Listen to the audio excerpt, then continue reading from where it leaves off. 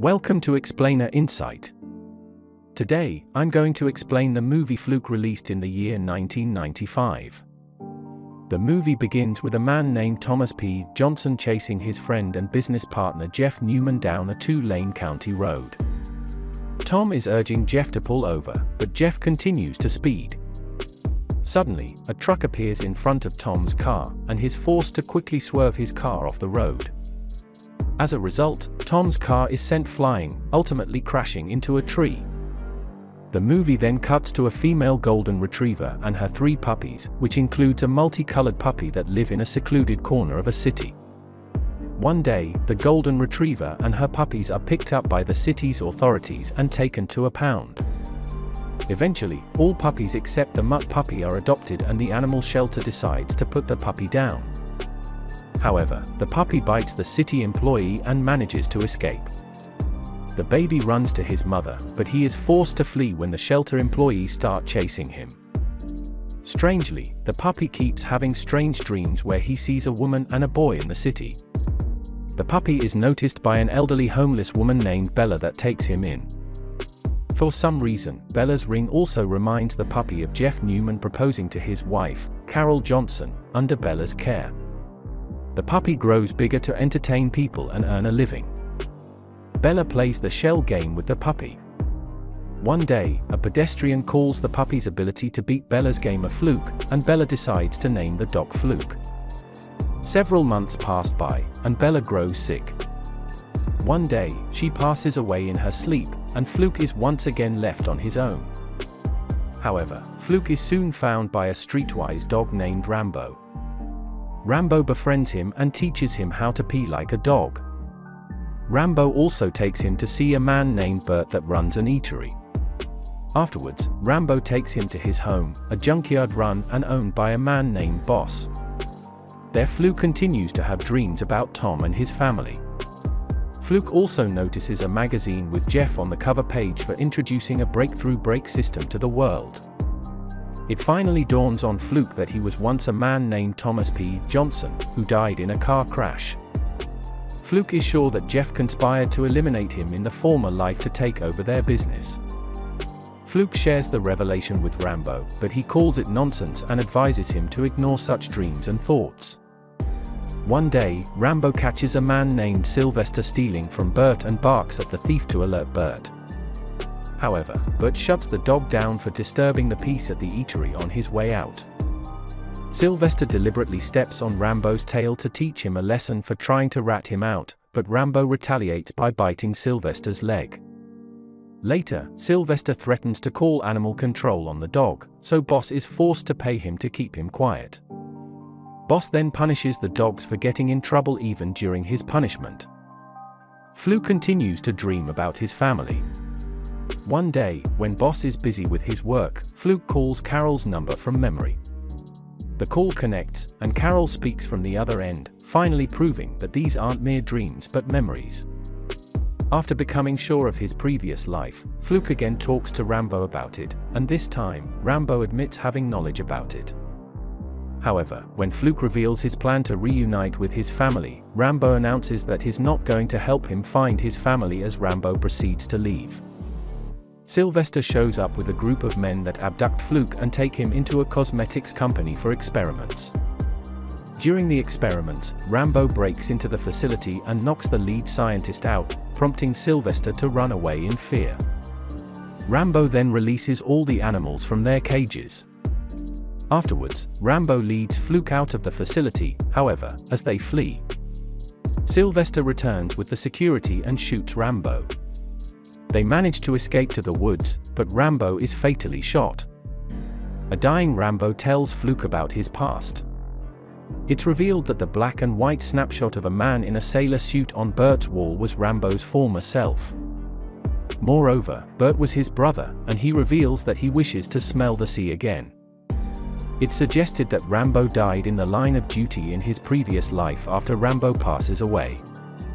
Fluke seeks out his surviving wife, Carol, and son Brian. He travels 4 miles to his son's school. After waiting for hours, Brian finally appears, and he has picked up by his mother, Carol. Fluke immediately springs to Carol's car, frightening the life out of her. Carol tries to get rid of the dog, but he is persistent. After failing to impress Carol, Fluke tries to charm Brian, but Carol proceeds to drive away. However, Fluke refuses to give up and follows them home.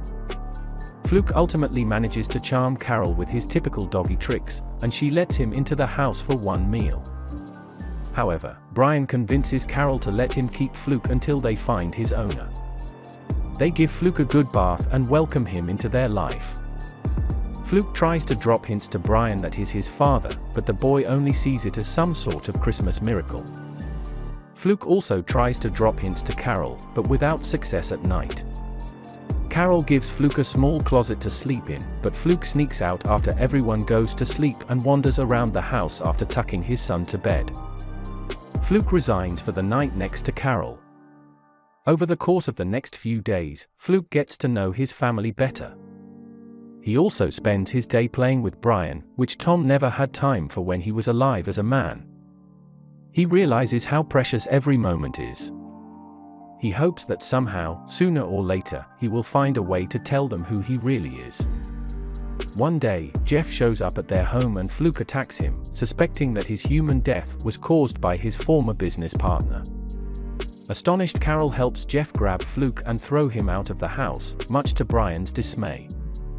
Jeff also calls animal control to get the violent dog out of the property, prompting Fluke to go into hiding. Later that night, Brian sneaks Fluke into his room in the heavy rainfall.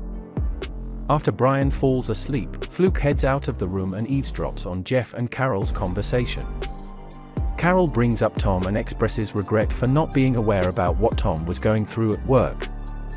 Jeff comforts her, and one thing leads to another, and the two make out much to Fluke's dismay.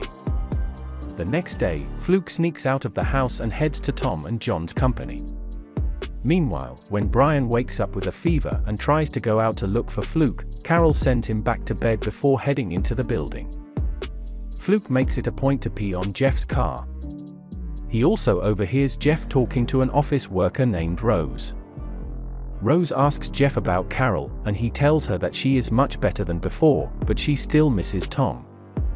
Jeff further adds that he too misses his late friend. Fluke then sneaks into Tom's office, and he recalls working late into the night and canceling his dinner date with his wife. Suddenly, the phone begins to ring, and as Jeff walks into the room, Fluke sneaks out. Carol speaks on the other end of the line and tells Jeff that Brian has got out of the house to look for Fluke. Jeff tells her to calm down, promising to find Brian. Jeff then swiftly gets in his car and heads to Carol's home on his way. There he comes under attack from Fluke, who was hiding in his car in the backseat. Jeff quickly loses balance and the car crashes into a brick pillar. Fluke also sustains injury from the accident, and he suddenly regains the rest of his memory. He recalls having an argument with Jeff on the day he died. Jeff had designed a prototype for a brake system that was twice as efficient as any braking system around the world. However, Tom wasn't happy with it because it was twice as expensive, which meant less profit for the company. When Jeff tried to remind Tom that they founded the company to do something positive, Tom got upset because he was overwhelmed by the responsibility of taking care of his family. This led to an argument, and when Tom got aggressive, Jeff stormed out of the office. However, Tom started following Jeff in his car, demanding to speak to him. Tom kept ordering Jeff to pull over while recklessly driving on the wrong side of the road until he swerved off to avoid hitting an oncoming truck and died. Jeff rushed to Tom's side and tried to rescue him, but without success. It finally dawns on Fluke that Tom was just a distant workaholic that pushed his family and friends away. Everything had been Tom's fault, and Jeff had always been his true friend. Stricken with remorse, Fluke goes over to help Jeff, just like he did when Tom met with an accident, and an injured Jeff seemingly realizes Fluke's true identity. However, Jeff bears no ill will and tells Fluke to go find Brian before the latter catches hypothermia from the falling snow, regretful over his actions. Fluke barks for a passing driver to help Jeff before running off on a hunch. Fluke goes to the graveyard where Tom had been buried and luckily finds Brian there. It turns out Brian had been locked in by an unaware groundskeeper at home. Carol also figures out that Brian is at the cemetery after looking at his drawings. Luke huddles with Brian to keep him warm until Carol arrives at the cemetery and breaks open the gates with her car. Carol carries Brian into the car, and he tells her that he had a dream in which Fluke spoke to him. Apparently, Fluke told him not to cry before revealing that he had to go away. Carol then tries to coax Fluke to come home with them. However, Fluke digs away at the snow in front of Tom's tombstone to show Carol who he really is by uncovering the word forever at the bottom. A phrase he often said to her as a human. Carol is left speechless and lets Fluke leave without objection with a heavy heart. Fluke departs and entrusts his family to Jeff for their happiness. Tom reveals that he had to leave because he finally accepted that he can no longer be the family man he should have been, and that he should just cherish the life he has now, which he hadn't done back then, far away and some time later, while resting under a tree on a farm by himself. Fluke is reunited with Rambo, who has reincarnated as a squirrel. Fluke couldn't be more happy and the two chat the day away. That was all from the video. I hope you liked it. Subscribe for more content like this and hit the like button to help us out. Also, leave a comment if you want us to recap your favorite movie. Until next time, take care.